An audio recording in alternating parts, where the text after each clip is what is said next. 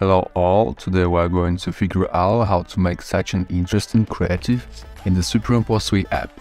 To do this, create a composition with an aspect ratio of 3:4 and select the bottom black layer. Click on Add Effect, Color, Angular Gradient, set the position of the center, color, and set the rotation of all gradient. To do this, create a keyframe, move the video slider to the end and change the settings to the new one. The keyframe is created automatically.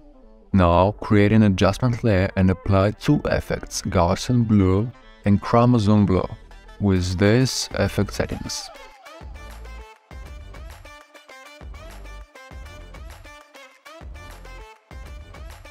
Now create a text layer and choose the style we want and change the text.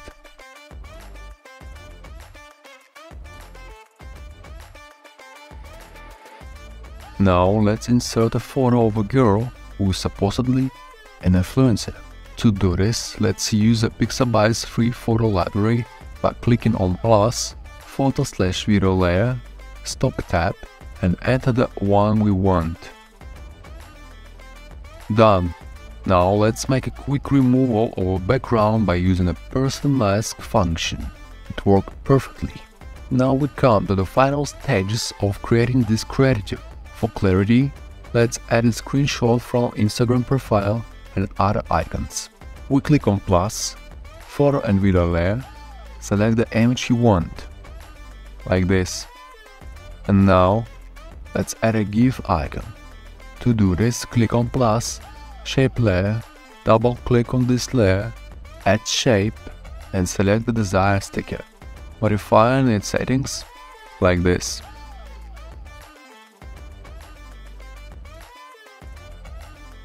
And now I want to add a pointer. Again we do the same thing. Done. And the final touch, of course, is the music, which we will take from Pixabay Music service.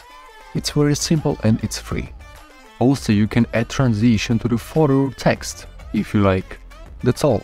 If you have any questions, write them in the comments. We'll try to answer them all. Thanks for watching. Bye.